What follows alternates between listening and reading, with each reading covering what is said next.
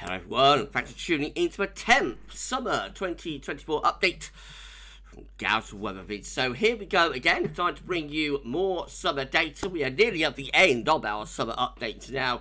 Actually, just got one more summer update to do for you next week, and then the following week, that's where we will be releasing the GavsWeatherVids summer forecast. So, yeah, we're virtually at the end of the journey, but we have still got this update and next week's 11th update to go.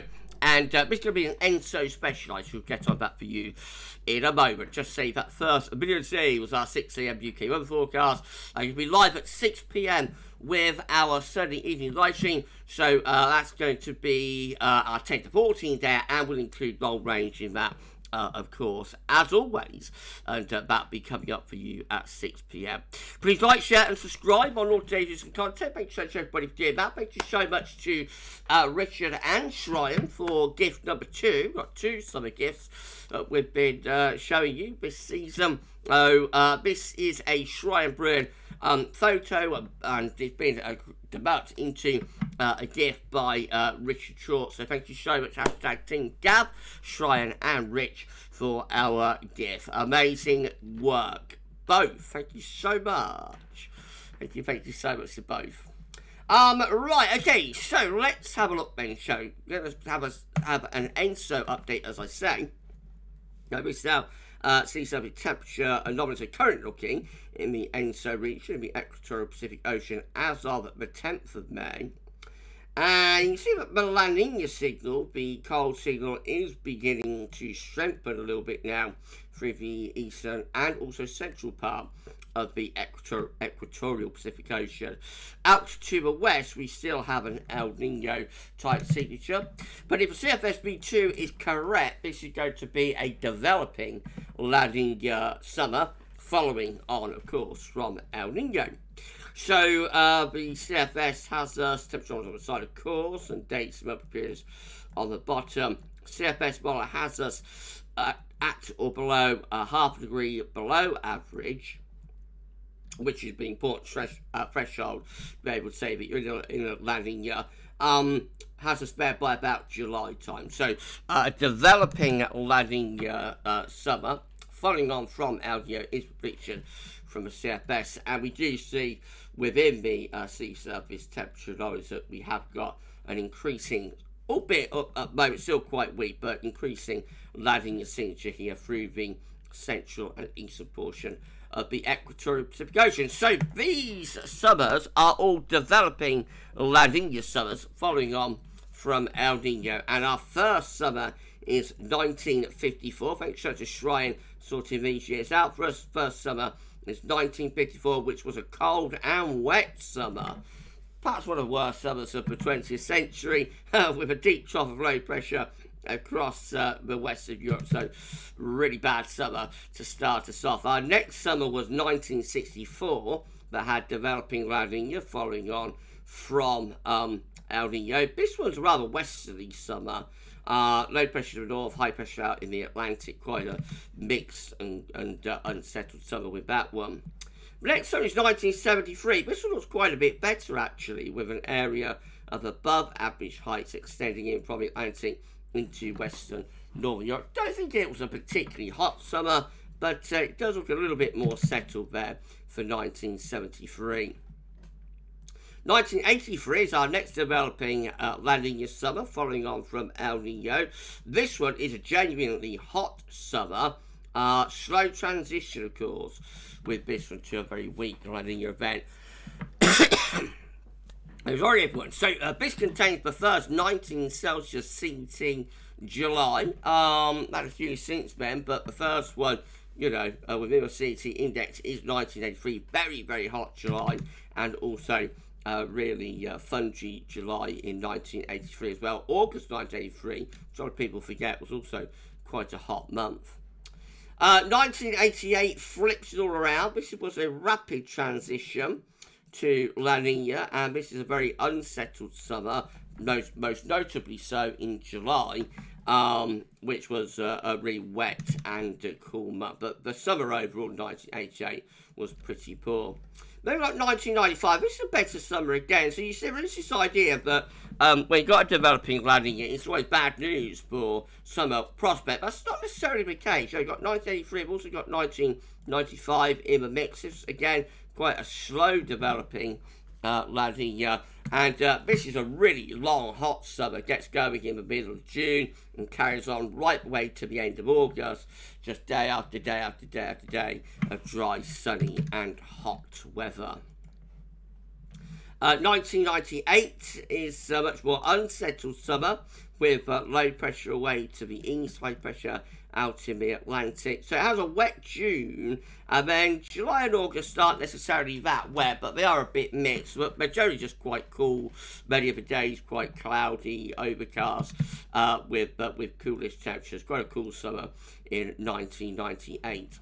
2005 is our next developing La Nina summer. This one, bit of everything really. It has high pressure just out to our west. There are quite a few little heat waves going through this summer, but also protracted periods of quite unsettled weather as well. So that's a summer that's got something for everybody really in 2005. Then of course we got 2007. Parking the trough right over top of the Northwest Europe in combination with some northern blocking, so we don't need to say much more about that particular summer.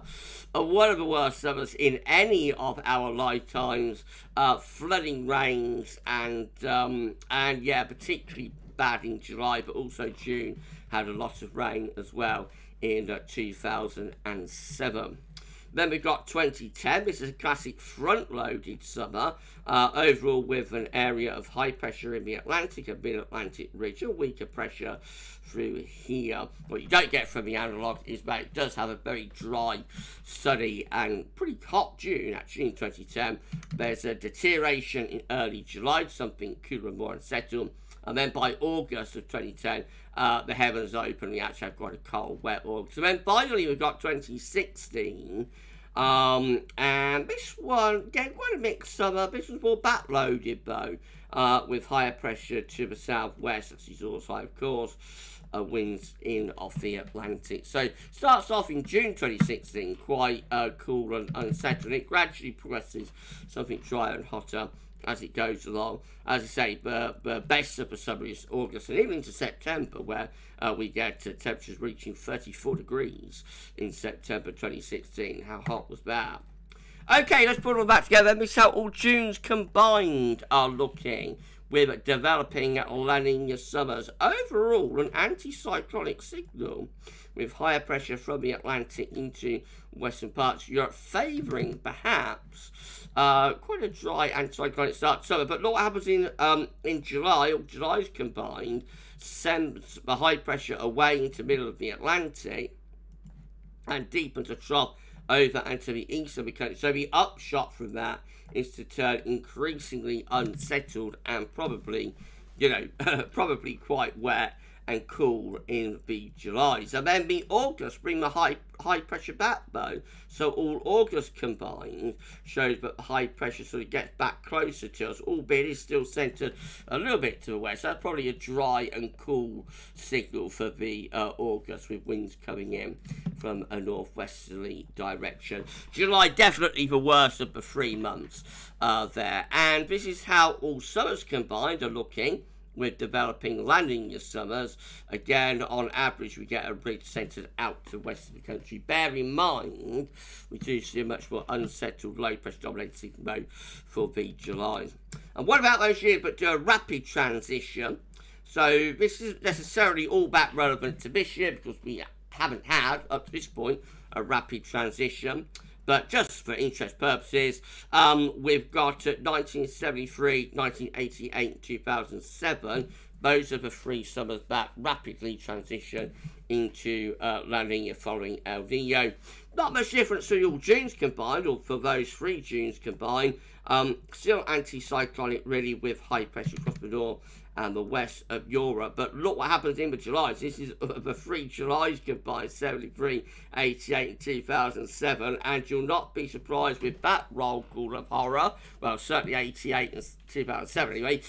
You'll not be surprised to know that we get this deep low, this deep trough centre right over top of the so obviously a cold and a wet signal for the Julys. And then all August combined when we are having a rapid transition to La Nina, has low pressure away to the north and some higher pressure just to the southwest, so slightly drier signal again for the August. All summers combined, 3 summers combined, look like that. Overall, it is a more unsettled, wetter signal with lower pressure through West Europe. That's primarily down to the 3 Julys, of course. Again, that's probably not overly relevant, just for interest purposes, as we have not, at this point anyway, had a rapid transition into La Nina. Actually, at the moment, it's quite a slow transition, but it's still relatively early days. Right, there we go. That is your 10th and, I suppose, penultimate summer 2024 update. So, what do you make of that one? Pick the bones out of that one, everybody. I don't know. No, interesting update, wasn't it? So, yeah, we'll wait and see how it all pans out, of course, with this La Nina. Does set up as though it's going to get a little bit stronger now. And I think we will transition into La Nina through this summer. But if it's quite a slow transition, as we see there are a few years, 95 and also 83. Yeah, there are a few years there. Have some really, really hot summers in the mix. So don't necessarily be ruling out a hot summer, even though we've got a rapid transition, or even though we are going into a transitioning, landing your summer. Anyway, I've rambled on long enough. Thank you so much to Richard and also to Shryan for the gift. Thank you so much to #TeamGav as always. We'll be back with another summer update for you next week. But for this one, that is all for now. Thank you so much for watching. And we'll see you a little bit later on for our live stream at 6 PM. We live stream our 10 to 14 day out. And we will include some long range in that one as well. So keep checking back. And for this one, that's all for now. And thanks for watching.